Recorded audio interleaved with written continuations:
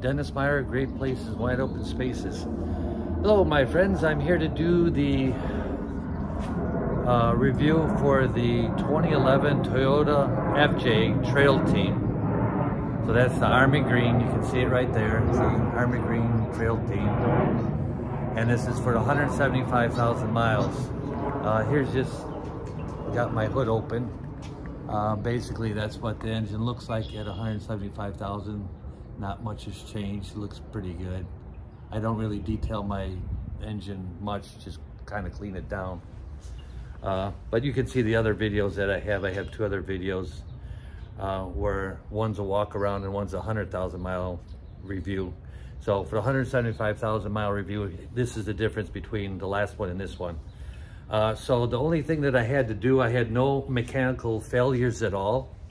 The only thing that I ended up doing between now and then is I did change the spark plugs, which I mentioned in the last one.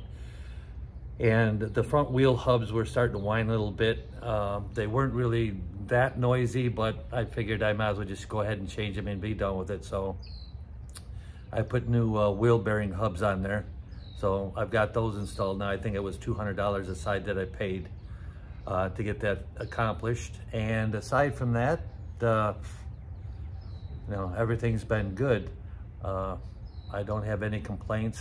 Oh, I take that back. I did have one headlight go out, headlight bulb, finally, after all these years. So I replaced both the headlight bulbs. I think they were $30 for a pair of them. You know, not a big deal. So anyway, that's why I almost forgot.